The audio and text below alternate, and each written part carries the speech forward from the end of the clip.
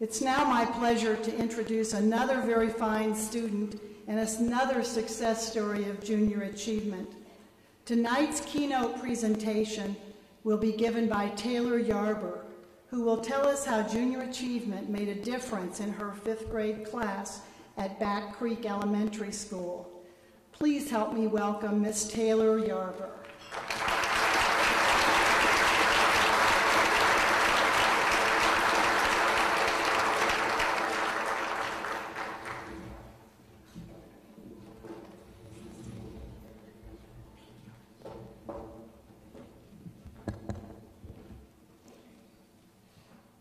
Good evening, ladies and gentlemen. My name is Taylor Yarber, and I am currently a 6th grader at Cave Spring Junior High. It is my privilege to speak to such a distinguished audience tonight about my experience with junior achievement. I would also like to congratulate the laureates on achieving the honor of being inducted into the Business Hall of Fame. One evening this past spring, my mother came home from work and said she would be teaching the 5th graders at Back Creek Elementary School Junior Achievement. Since I had never heard of Junior Achievement before, I didn't know what to expect. I wasn't very excited because to me, it sounded like one more class I'd have homework for. Boy, was I wrong, because the first day of Junior Achievement was a blast. All of the students were asked to get into groups and make up their own business. The companies ranged from a cosmetics manufacturer, a school and office supply store, a sporting goods company, a high-rise office building complex, an advertising company, and even a rock climbing company based at the foot of Mount Kilimanjaro called Third Rock from the Sun. After we determined what our companies would do, we then decided if they were a partnership, corporation, or sole proprietorship. We also had to determine if our companies made a product or provided a service. Our class took a look at many of your businesses and did the same exercise. In our next class, we were taught about one of the most important decisions a business owner or manager makes: hiring the right people. Our junior achievement consultant brought a job application from her office, and we all began to fill them out. Our teachers, Mrs. Hushauer and Mr. Beheeler, were so pleased to hear that our JA consultant was now reinforcing everything they had been trying to teach us. Spelling, penmanship, accuracy, and even the speed in completing the application were important in getting a job. Education and references were very important as well. We then had 2 students who set up a mock job interview. We voted unanimously not to hire the person slouching, chewing gum, looking away from the manager, or asking right away, "How much do I get paid?" Our next class was action-oriented. This was our class on production.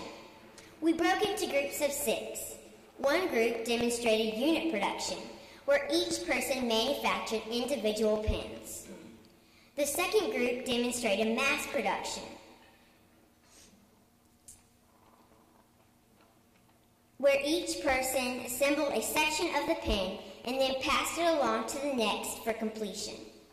My class came to the conclusion that it was faster to use mass production than unit production in manufacturing pens.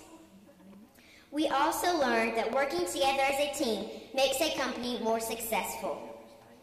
I have to admit that one of the big highlights of this class was wearing the Tyvek coveralls our JA consultant provided for us to dress in, so we felt like we were working in a real production area.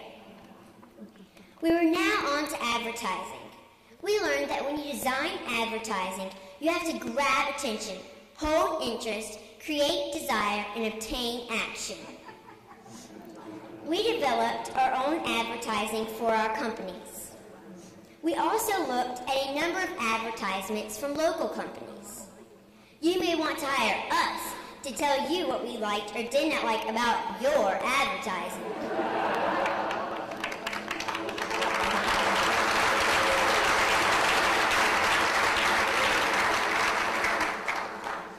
Our last class brought all of what we learned back together as we presented our company's business plan.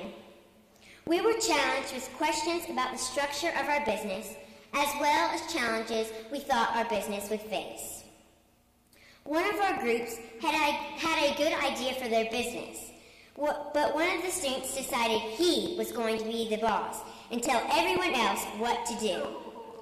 The rest of the group did not like this, so they did not put a lot of effort into the activities.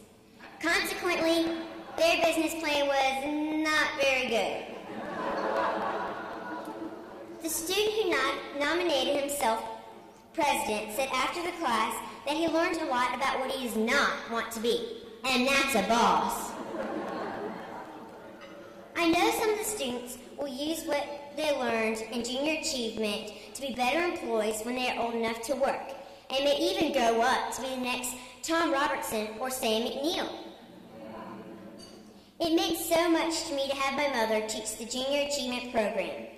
I have learned a lot about business listening to my mother and father talk about their careers at the dinner table.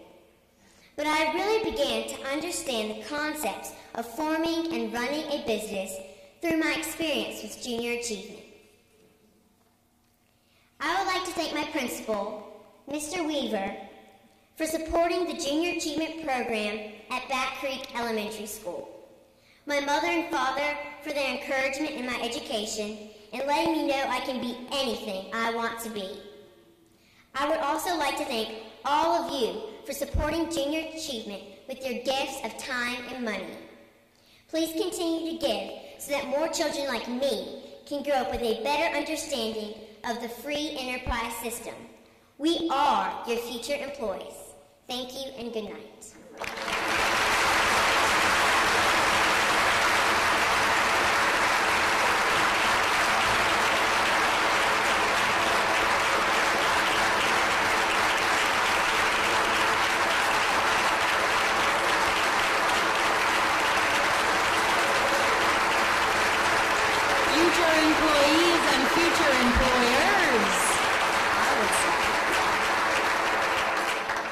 Wow.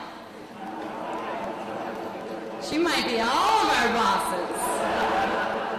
Thanks, Taylor. I'd say she learned a little something from junior achievement. Mom had something to do with that. Great job. Now, before we induct the 2001 Business Hall of Fame laureates, we want to introduce all the previous Hall of Fame laureates. They are with us tonight. We're very proud to say so. I'm going to call your name, and I'm going to ask that all of you stand, and we'll hold our applause until the very end.